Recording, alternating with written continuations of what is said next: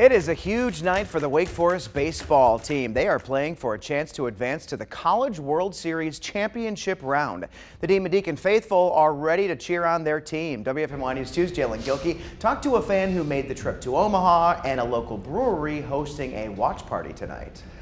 Yeah, Chad, for fans that love college baseball, just having the opportunity to make it to Omaha for the College World Series is a dream come true.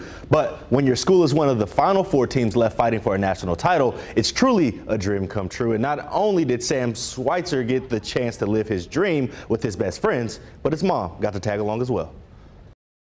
I got to say thank you to my mom. She and I, ever since I was in elementary school, talked about getting out to Omaha. I grew up playing baseball. She grew up watching, and we never really cared who it was going to be. We figured, oh, we'd go see Vanderbilt, we'd see Florida, we'd see whoever's always out there. And suddenly it's our own team that's there. So Sam, his 3 buddies from college, and his mom all hopped on a plane to Omaha to see Wake take on Stanford in game number 1. So I talked to her, and she was like, if you want to go with your friends and have fun with them, go do that. And I was just like, no, this is something we have to do together. So we flew out Friday night. Woke up Saturday morning, went straight to the Wake Forest tailgate, went over to Rocco's and bought some Jello shots to support the team, made our way back to the stadium and flew back the next day. And back here in the tryout out in Winston-Salem, a Demon Deacon favorite has been hosting watch parties for all the fans who weren't as lucky as Sam to get out to Omaha. We're just fans ourselves, so you know, we love watching them, and we love hosting people here to watch any kind of sports. Yeah, I mean, we've been busy for the past 2 games, so it's been a great atmosphere, just as lively as couch. So it's been electric. And with the win tonight, Wake looks to beat LSU for the 2nd time in 3 days in advance to this weekend's championship series. First pitch is set for 7 p.m. How awesome is that? I'm so glad they were able to have some fans from our area actually go out to Omaha, because it's one thing to have people who are fans, but to have people from your home team, from your base, to go out there and support you. Got to be a good feeling. Got to be. I mean, I spoke to another family that had some representatives go out there. He was a former alum. I don't know if you guys remember. That was last week. I spoke with him. So it's great to hear people from all over our area being able to get out to support the Deeks, whether they be alumni or just lifelong fans. Yeah.